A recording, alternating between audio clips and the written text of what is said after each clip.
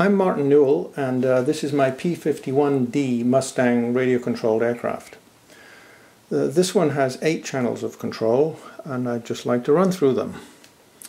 First of all, we have the rudder, and all of the controls are fairly small movement, so you have to look carefully to see them. Then we have the elevator, then ailerons. These are particularly small movements on purpose because this plane is quite sensitive in roll. Then we have throttle and flaps. The flaps move in slow motion, as I hope you can see. Back up again. Next up is operable navigation lights on the wingtips. And these show up much better in real life than they do on the video, but I hope you can see them okay.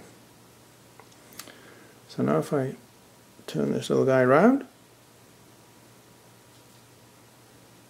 we can see retracts, and down again, and finally a machine gun.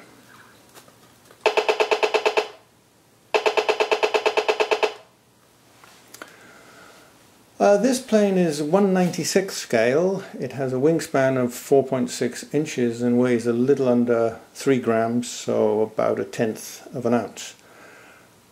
It's taken quite a while to get it to fly satisfactorily, having gone through a progression of increasingly powerful motors and different propellers, and finally, by putting a larger battery in and a more powerful motor again, it flew extremely well just last weekend. It does fly quite fast. I'm looking forward to getting a lot more flights, getting it trimmed out properly, and hopefully to get some video, although that's going to be a little difficult. Thank you very much for listening.